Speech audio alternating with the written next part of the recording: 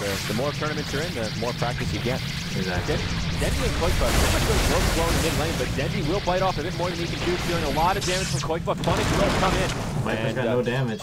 Yeah, Skywrath damage. Skywrath will fall, and Viper, well, he may be in some trouble here. He won't have any damage for the upcoming moments and no points in Corrosive. Koikva in the mid, yeah, they'll pull a rotation. Both these Navi supports rotate down. Vanscore will set it up with the Nightmare. FNG dives the tower. He's taking a lot of power shots. Flycat comes in, and this could be a 1-for-1. Koikva will fall to Dendy, but down goes FNG. Awkward positioning from the Vengeful Spirit. They will make, they're all grouped up in the base. They will smoke EGM with his Blink Dagger, looking for initiation. Tower falls, Rage gets the last hit. He goes in on Vanscore, but just tickles it. He pops the Stampede, gets swapped, and EGM will get dropped like a bag of bricks. He'll fall. And now Funnick will take a tumble. Viper will click him down, Sing Sing into feed script once again. And it is a 1-for-2, and of course they do get the tower. Another great trade for Navi going for the mech, and just the recipe away, and actually Tam close to it.